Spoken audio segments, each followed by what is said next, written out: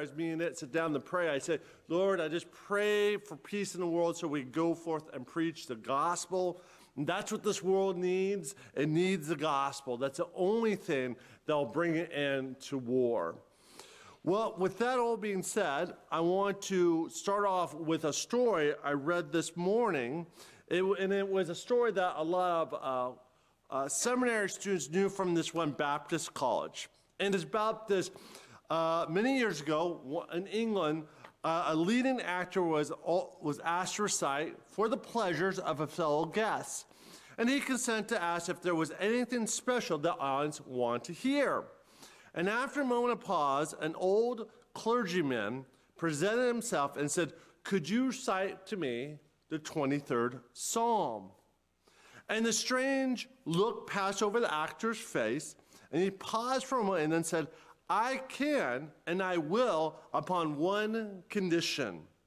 And that is after I recite it to you, my friend, you will do the same. I, said the clergyman, surprised, but I am not an elocutus, a person who can speak with fine words. However, if you wish, I will do so. And so the actor recites the Psalm 23 in this very beautiful and amazing way. The people are spellbound as they listen to this actor recite Psalm 23. And as it finishes, everyone is amazed and they clap and it's a wonderful moment.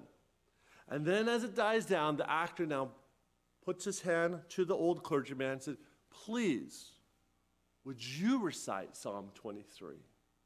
And as the old clergyman stepped up and he recited Psalm 23, with all his love and affection, he said Psalm 23. And at the end of it, there was an applause, but there also was not a dry tear in the audience. And the actor told the young clergyman, the reason was, I recited Psalm 23, but you know the shepherd in person. That is why when the old clergyman recited, it created surprise and tears came to people's eyes because he knew the Lord as he recited Psalm 23. And so my question is for you. Do you know the shepherd? Do you have the same relationship that this clergyman had, where he cites Psalm 23, and you can see there's a personal relationship, a bond. You know, Psalm 23 is one of the most beloved Psalms in all of the Bible. In fact, if I was to ask all of you right now to recite Psalm 23, I bet all of you could recite it flawless and perfectly. Everyone knows Psalm 23, and in it, it reveals who the good shepherd is. Who this man of the Bible is. To some degree, I believe it's describing Jesus there in Psalm 23. And often when we know a psalm so well, we can easily lose the significance and the meaning.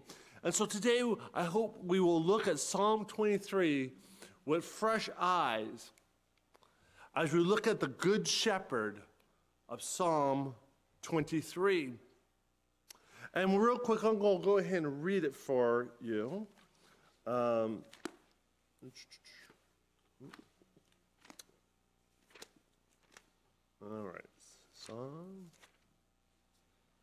right, Psalm 23.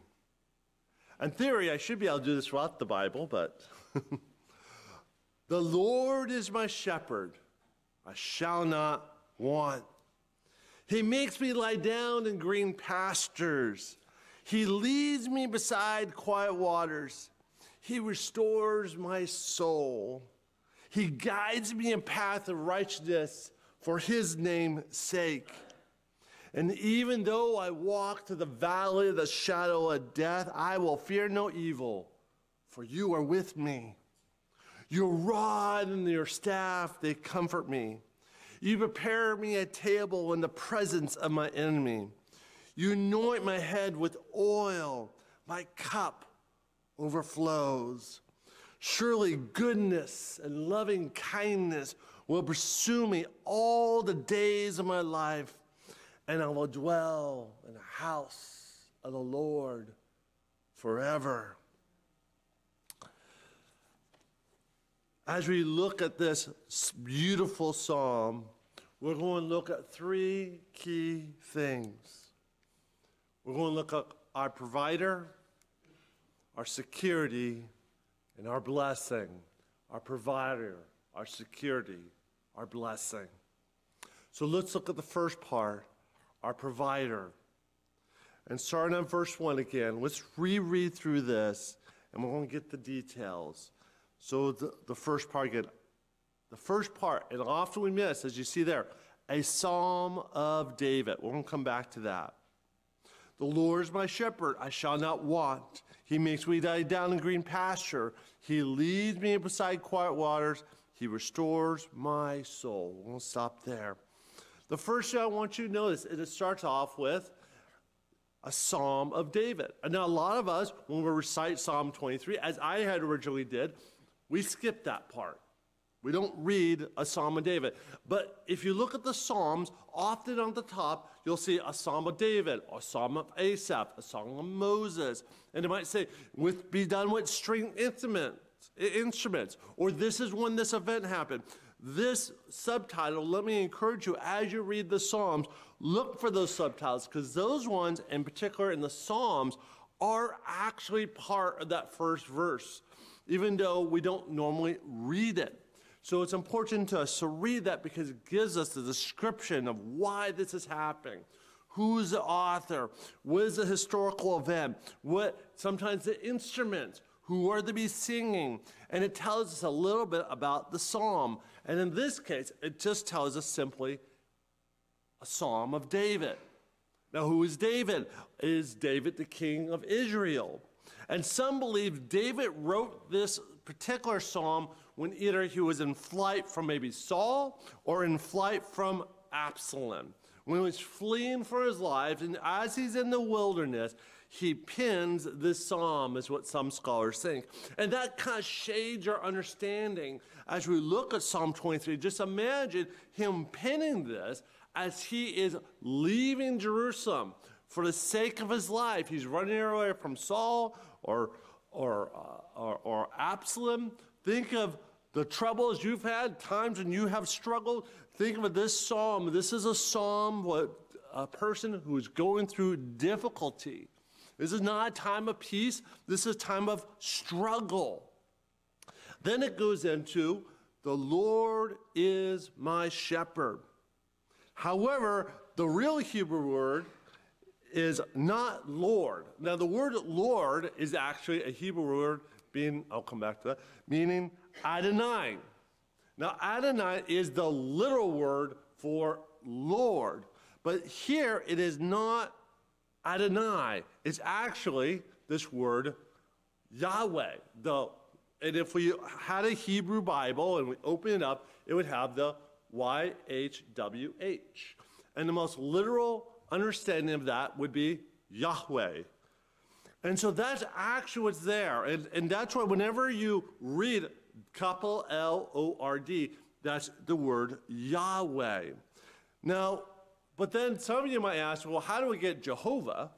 And Jehovah is you take Yahweh, the constants of Yahweh, and the vowels of Adonai, you jam them together, then you bring it into Latin, and then from Latin, you bring it into English, and eventually you end up with the name Jehovah. And so that's why in the old King James Version, a lot of times they have Jehovah. Now, why did I get into this? It's because we want to understand this name Yahweh, because he says, Yahweh is my shepherd. Well, who is Yahweh? And the thing that's interesting about Yahweh is instead of like Lord would see, when you think of sovereign and king. Well, actually, the name of Yahweh is more than just saying he's king. It's more than just saying he's Lord. It's more than just saying that he's God. Instead, the word Yahweh literally means I am. You know, when we say I am who I am, this is part where this comes from. It means I exist. I am here. I am now. It's not that God is past tense or future tense. He is at this moment, is. God exists. But the name Yahweh even has more significance, because when God called Moses and he introduces, I am who I am, eventually he's on the mountain and he asks God to reveal himself to him. And on the mountain, when he reveals himself to Moses, he says this: Yahweh, Yahweh, God of compassion and gracious, slow to anger, abounding in loving kindness and truth, who keeps his loving kindness for our thousands, who forgives iniquities and transgressions and sins, that he will by no means leave the guilty unpunished. And when you want to say, so this is what he says, Yahweh, Yahweh, this is what we want to think of. This is a very definition. What is the God of Yahweh? He's a God who is a compassionate God. He's a gracious God. He is abounding in loving patience.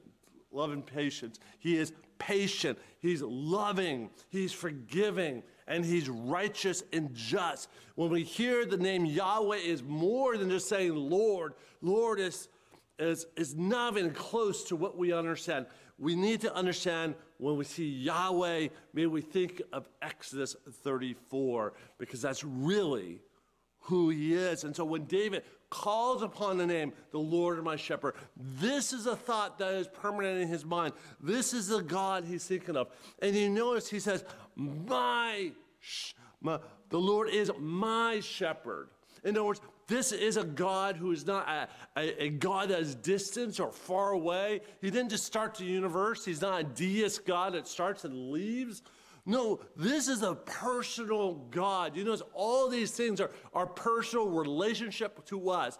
That is God's character to us. It's something we are to know. And David knew him. And so as he goes through Psalm 23, he's telling you, let me tell you about the God of Yahweh, who's loving and kind and gentle. Let me tell you about this God that we worship, because I have experienced it myself. He has walked with them, and he has seen this godly character in his own life as God has ministered to David. And so that's why the name Yahweh is so important. But not only does he describe him as Yahweh, but he describes him as a shepherd. He is my shepherd. And a shepherd, if you think of the Old Testament times, though it wasn't the most regarded profession in the world, the idea of a shepherd was, in fact, kings and pharaohs and emperors and many people pointed to a shepherding of people and a shepherding of God's people as one of the most God-honoring things you can do. And so David, being a shepherd and seeing what it was like to be a shepherd, he then says, well, I want to put this in words you understand now, how God loves us. He loves us like a shepherd loves his sheep. By the way, that means we're sheep. That means we're not the brightest bunch. It means that sometimes we follow the crowd, and sometimes we will fall off the precipice. But we are the sheep, and we look to the shepherd. And to some degree, it reminds us we are dependent upon God. You know, one of the things that me and Ned often talk about is too often we have this self-independence. We're so self-independent in our own ability and our own strength and our own ability.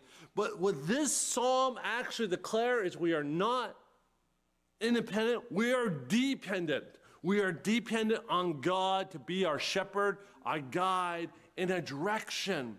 We need a shepherd. And as you go through life, you realize that as you trip and fall and stumble, you realize, I need a shepherd. I need a guide. I need someone to walk before me and show me the pitfalls so I can fall, so I don't fall into traps and temptation. We need a shepherd in our lives. Amen? What does David mean? I shall not want. I shall not want. Now, he doesn't mean that means I'll have everything I want. That if I go outside, there'll be a Mustang or a Ford Bronco waiting outside for me. And that my house will be paid when I get home. It doesn't mean that. What it means is God will provide for your daily needs. As a shepherd provides for the sheep, he leads and guides them and takes care of them, what their needs are. And if you walk this Christian life long enough and you look behind you, you can see all the areas of your life where God has ministered to you and directed you. No, not always the way you want it. You wish things would have went differently. I often tell Annette, I wish I would have finished up college sooner. I wish things would have moved fast a little bit. But God said, no, Jared, this is the path I have you on, and it's going to be slow because I'm still developing you as a leader. And so God guides us and provides for us, and sometimes it's just enough to take care of us, to provide for our needs. Now, he then talks about 3 cents of how he provides for us. And the first is that he makes us lie down in green pastures. He makes us lie down in green pastures. Now, David, being a shepherd, would have known this, that as a shepherd, you would go and have your field. Now, when you think of green pastures, don't think of Maine. Maine has really green, lush pastures. No, in Israel, there are areas when the rainy season comes, it comes and hits the mountains. There's areas where grass grows, but it's like tufts of grass here and there. And the herdsman will go around and lead the sheep to where the grass is, and they would feed, and there's just enough for them. And they would lead the sheep to another place, and they would feed. And so he leads them to green pastures to feed them. And it's a reminder that God provides for our basic needs. It isn't a feast. It isn't that he just said, hey, this is one field, it's all green, we're going to stay here for the whole year or for years. No, each couple of weeks or days, they move from one green pasture to another green pasture to another green pasture. And it reminds us that God just provides for our daily needs. It's like what Jesus said, give us today our daily bread. And the reason why that is, why is it just daily bread? Why is it month or year? Because God wants us to be dependent upon him. I mean, in the Psalms, it talks about, if I had overabundance, Lord, I might forget about you. And if I had nothing, I might curse you. So, Lord, basically give me just enough. So I will depend upon you and give praise to you. But you also notice it mentions, makes me lie down. Makes me lie down. And you see that sometimes the sheep need to say, here, you need to sit down here. You need to eat here. You need to rest here. And I'll tell you the truth, beloved, the Lord needs you to rest. Often you going from place to place, you worry about the stress of life, you're just go, go, go, and sometimes even tempted on Sunday to say, well, I got too much to do, I don't have enough time to go to church. Or maybe you wake up in the morning and say, I don't have time to do my morning devotions. Or maybe your evening devotions, and you just rush about, and you never stop to rest. And I tell you the truth, that the first year we were here, that's what I was doing. I was rushing, and finally, after that first year, and then it said to me, we can't keep doing this. You need a rest, and we need to see you, Jared. And so we had to start regularly taking the day off, me resting, because if I'm not rested, bad things happen. When we're not rested, we become stressed. When we're not rested, we make mistakes. When we're not rested, we hurt people's feelings. We need the Lord to make us lie down. And let me say this, beloved. If you don't learn how to lie down and rest, God's going to make you learn how to lie down and rest. Because you're going to get sick or ill or exhausted or break a leg, and he will make you lie down. So it's better for you to lie down before the Lord makes you lie down. The other thing is that's why, remember Jesus said, the Sabbath is made for man, not man for the Sabbath. God knew we needed a Sabbath, or we needed to have a Sabbath of the Lord. We needed a day of rest in the Lord, a day where we let our body rest, a day we let the land rest, the day we put down all our works and trials and tribulation, where we just rest and we spend time with family, a day where we rest and focus on God. We need to rest. God did not, even remember, God worked 6 days and rested on the Sabbath. Now, did God need to rest on the Sabbath? No. But he set a model for us to follow, that we are to work, yes, but we are also to rest. So we can focus on our fellow man, so we can focus on God, so we can focus on resting our body, heal and rest. So learn to rest. And the Lord will teach us that. Then it says, he leads me beside quiet waters. You see, sheep don't like rough water.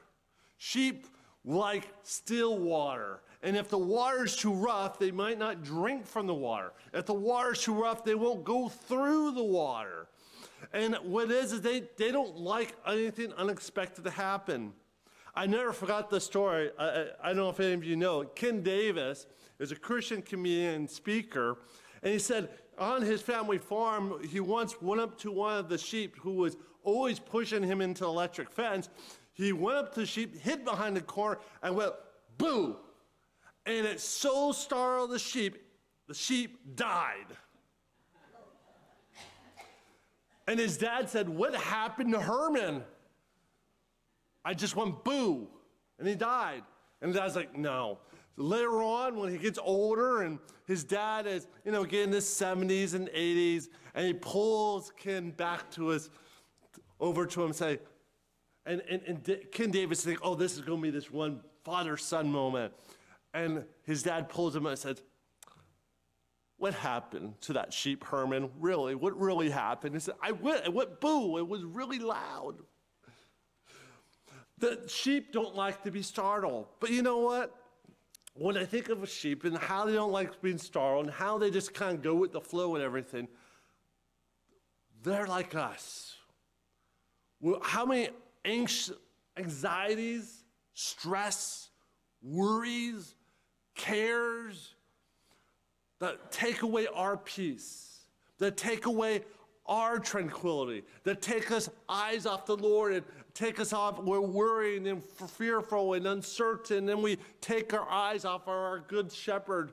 We are like these sheep who often are so easy to be terrified, where people go boo, and we run, and we jolt, and we do stuff that normally we'd never have done. But because the right people say, and they say something that's scary and frightening, we respond. But we are to keep our eyes on our Lord, keep our eyes on the shepherd who's going to take us beside quiet waters, and trust him that where he will take us will be peaceful and restful. Trust the good shepherd to lead you to quiet waters.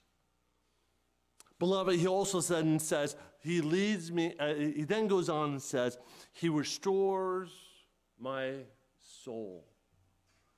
He restores my soul. And this we can understand in two senses. Now, first we understand restore means to bring back, to rejuvenate, to restore. And the soul is actually a word that often means breath of life or living. And so really what we got is, he restores my soul. We could say he brings us back to life. And how does God bring us back to life? We can talk about in two senses. One is physical, and clearly this is what he's been talking about, this physical need for rejuvenation. We need shelter, we need food, we need clothing, and he will give us strength. And if he'll make us, will give us strength, and we will run and not go weary, right? And he restores my soul to do the task that God has called me to do. He will restore my soul physically.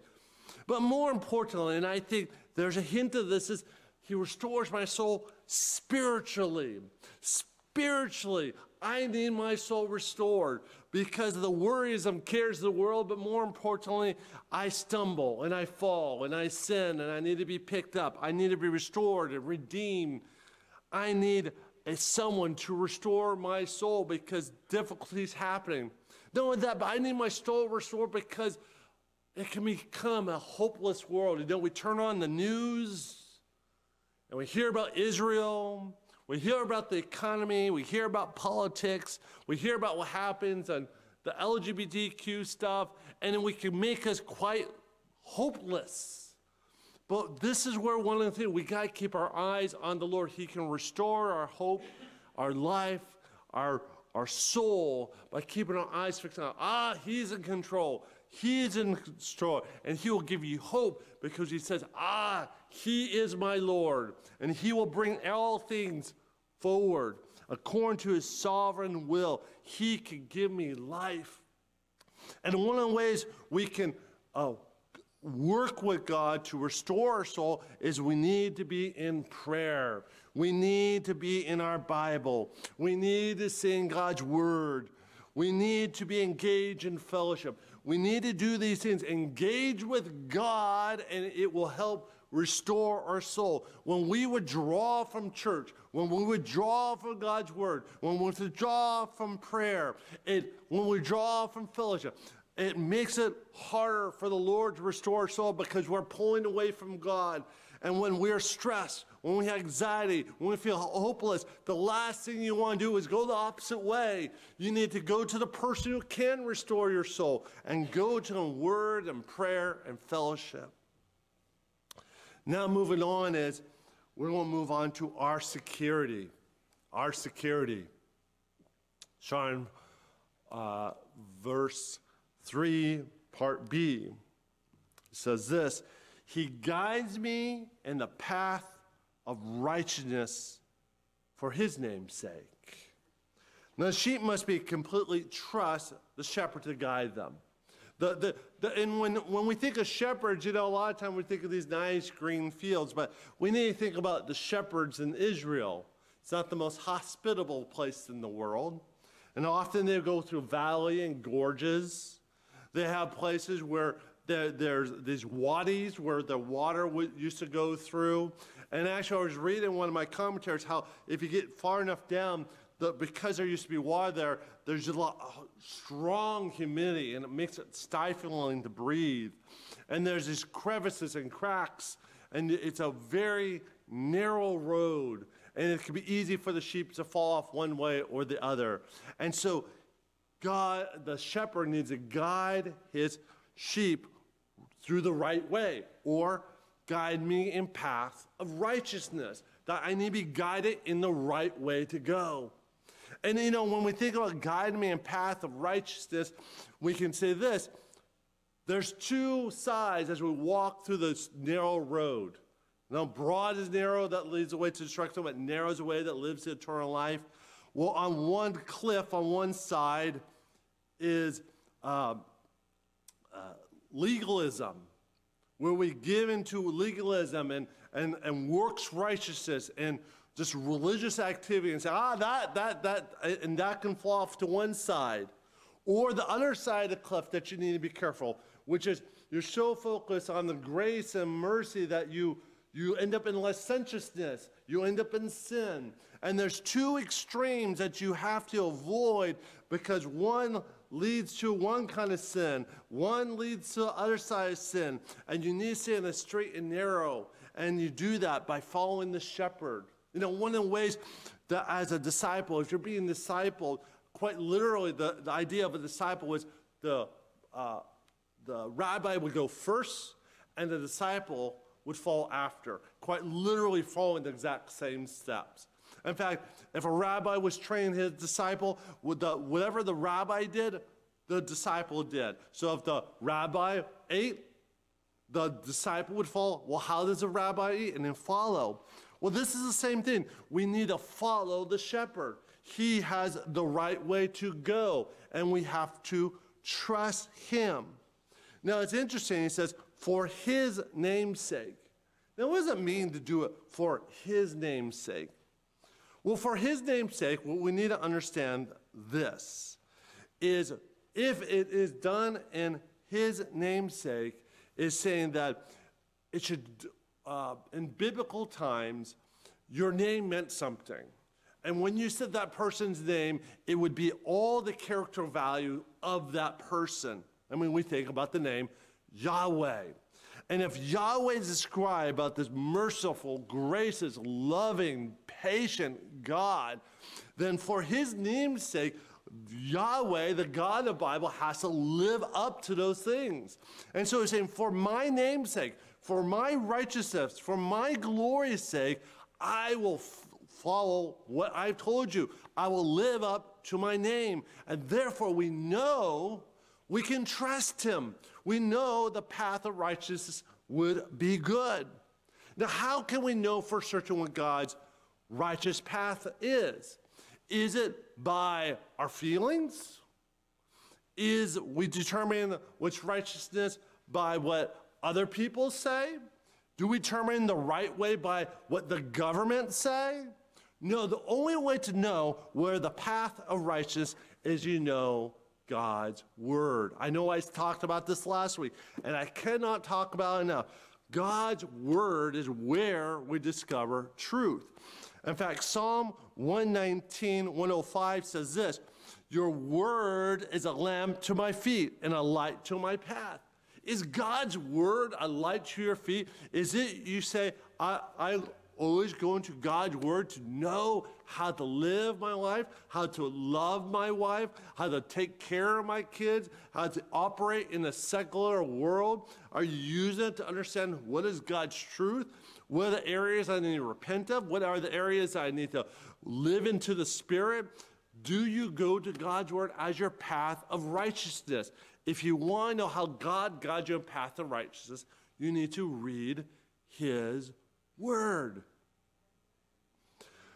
He even says this in Proverbs 3, 5 through 6, one of the most popular Proverbs says, trust in the Yahweh with all your heart and do not lean on your own understanding.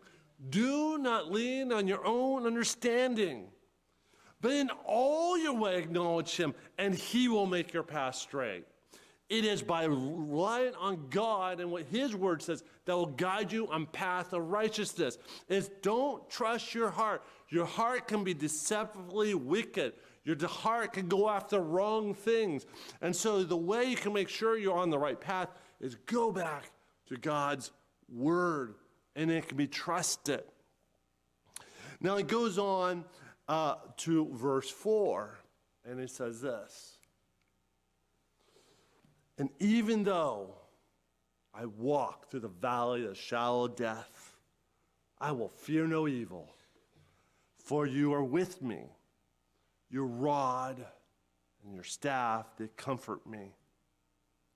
Now, the valley of the shadow of death, I was talking about this earlier, how there was these cross and crevices that you go through. And in fact, if you remember the story, the Good Samaritan, there's a person going from Jerusalem down to Jericho. And as he's going down, these men from the cliffs attack this man, and he falls into danger. And quite literally, these were dangerous places.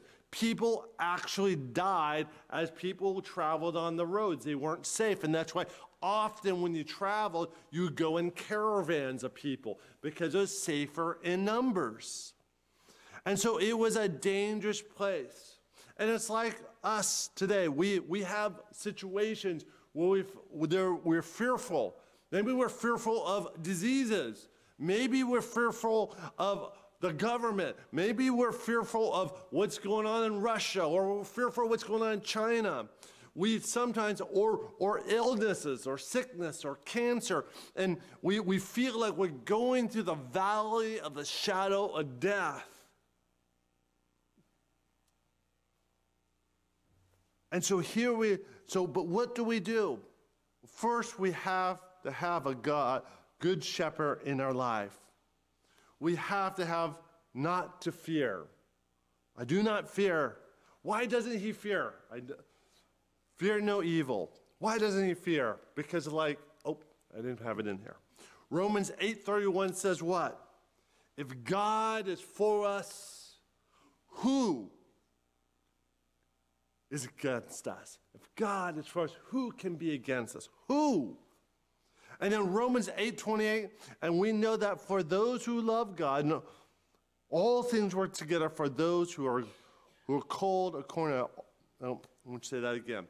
We know that for those who love God, all things work together for the good, for those who are called according to his purpose. So we have one, we know that God, if he is for us, who can be against us?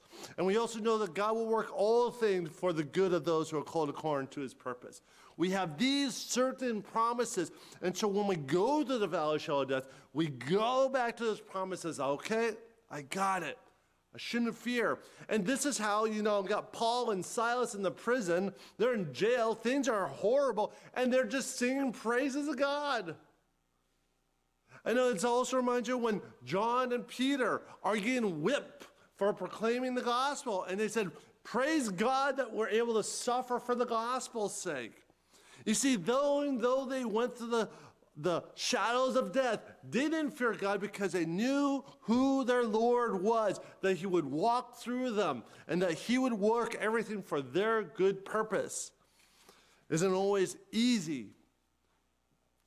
Now, you notice it also said this, not only this, but he then says this, your rod and your staff, they comfort me.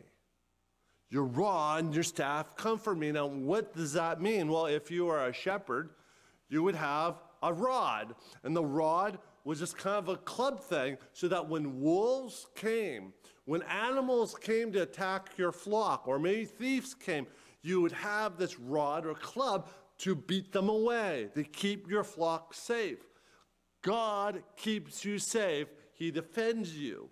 But not only that, but he says to your staff. And you think about a shepherd's crook, where he would carry it and he uses it to guide the sheep. Or you can imagine when a sheep going the wrong way, taking that hook and pulling him back. No, come this way. And so God protects us and guides us. And this is what we need. We need God to guide us and protects us.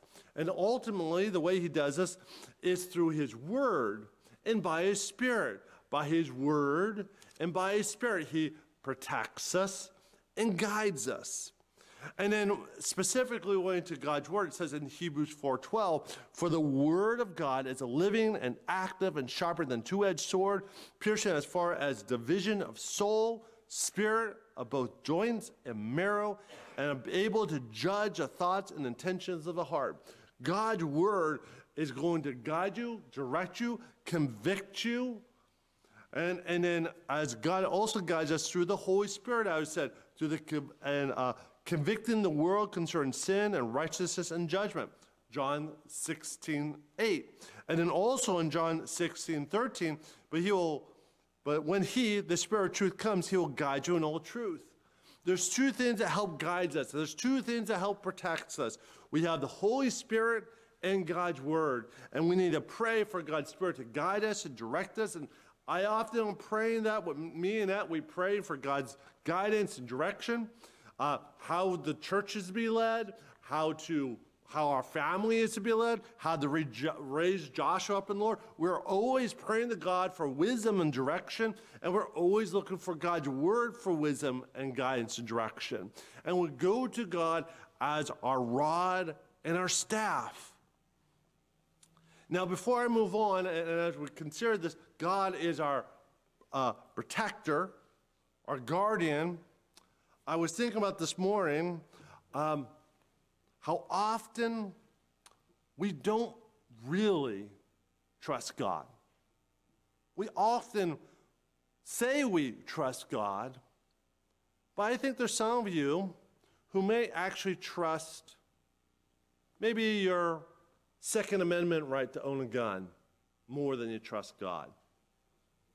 I think there's some here that maybe you trust the government more than you trust God. There's some who trust your medical providers or what our military can do. Now, let me say, I like the Second Amendment. I like the military. I think there's something the government does right. But I tell you the truth, beloved. Your Second Amendment, guns will have mistakes. Military will make mistakes. Government makes mistakes. Doctors make mistakes. Do not put your trust anywhere else than the Lord God. He is your principal guide, director, and protector. Those things are good, but those things should never supersede God and God's word. And I fear and I worry that sometimes as Christians, even as conservative Christians, we look to those things to protect us and not to God. But the Lord should be the thing we look for protection. And one of the reasons I love the Declaration of Independence is it says this. The whole point of Declaration of Independence and the Constitution is you are not to put your trust in the government because government can be twisted. It can be corrupted. It does sin. And so that's why they create checks and balances and all that, because they were trying to, yes, give government power, but then restrict it. Don't understand that there are some things that government, you should not look to government for, but look to the Lord. The Lord is to be your strength and guide and direction. Let's move on now. Our blessing. Verse 5. You prepare a table before me in the presence of my enemies. You have anointed my head with oil, and my cup overflows. Now the picture changes from talking about a shepherd to now talking about a host, a change of scenery. Some believe this scene depicts maybe a city of refuge that someone goes to, or it could be someone who is a guest in someone's house. But one thing we know is when you are in someone's house, or if you went to this town of refuge, no one could do anything to you. You are protected there. And even though your enemy may want to go after you or attack you, you are safe there. And that's why he's having this meal in the presence of his enemies. You can just imagine if he is in one of these villages of refuge that the enemy would like to kill him, but according to the Old Testament, there's nothing they can do until the high priest passed away, and so he was protected inside that city of refuge. Or if you're a guest of someone, when you're a guest of someone's house, the person who are your guest of will protect you. Well, who are we the guest of?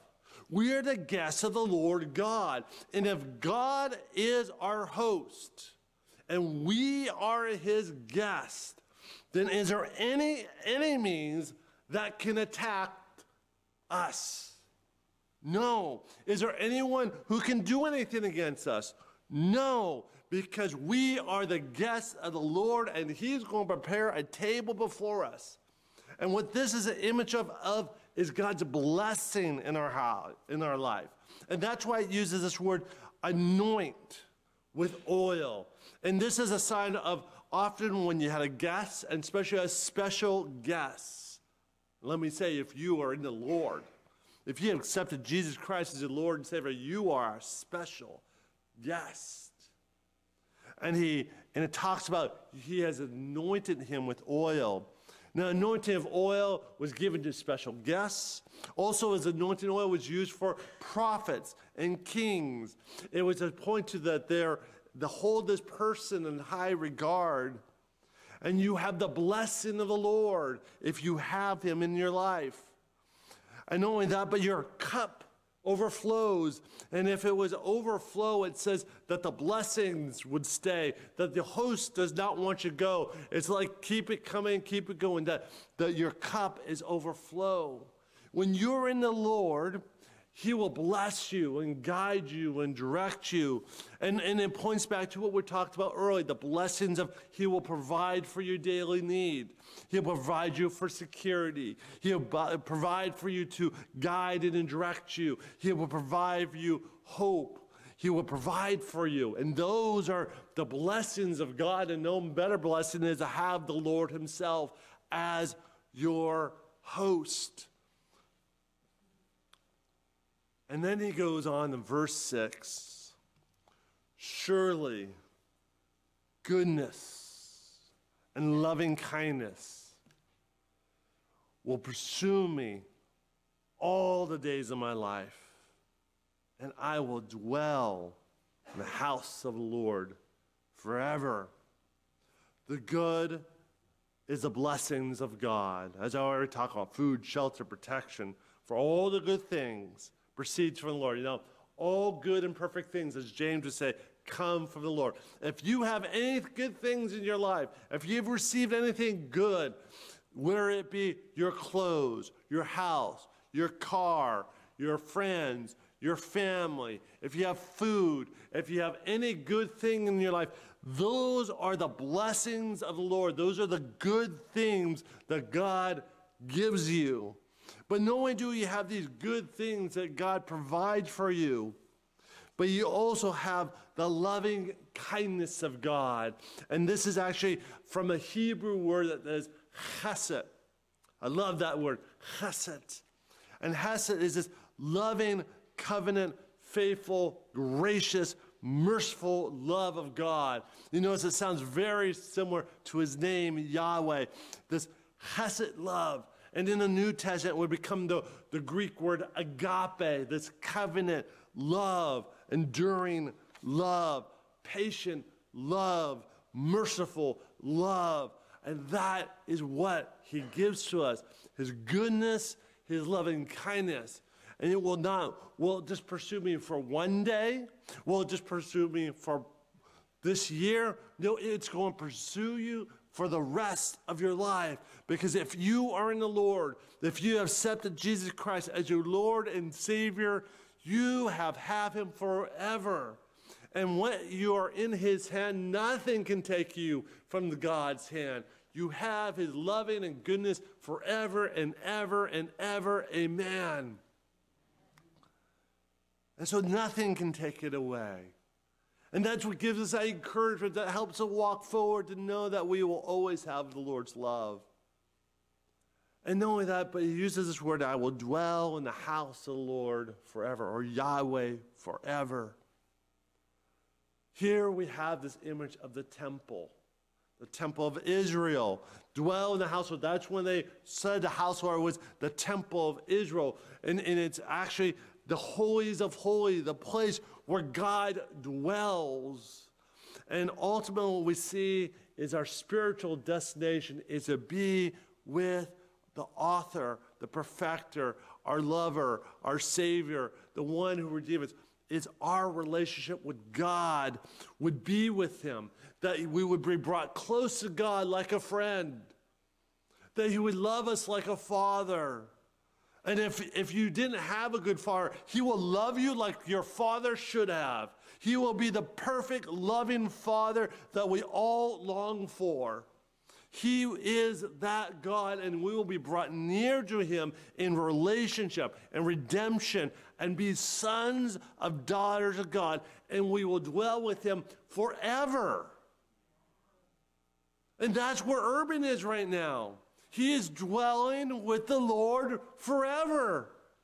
He has been set free, and he has his goodness and love and kindness around him forever. And you know, I'm sure every once in a while he thinks about us, but I guarantee you right now, Urban is just basking and dwelling and amazed that the Lord who has saved him, the Lord that has redeemed him, is his, and is wiping every tear from his eyes.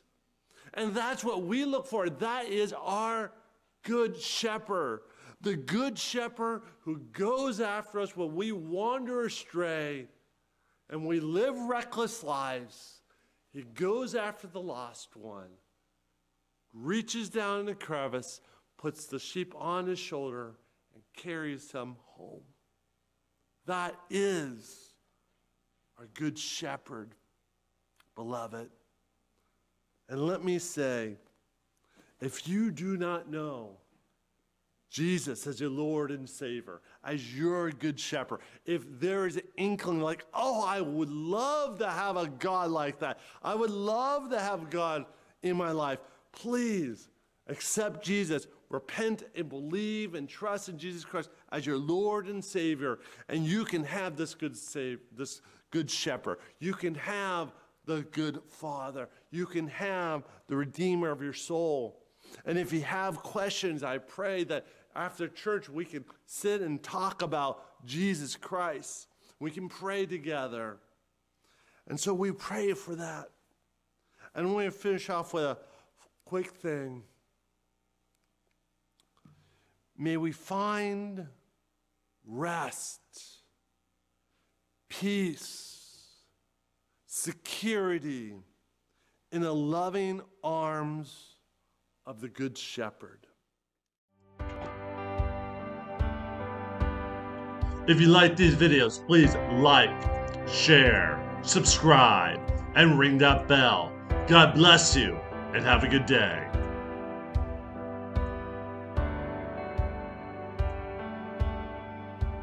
I need thee every hour, most gracious Lord. No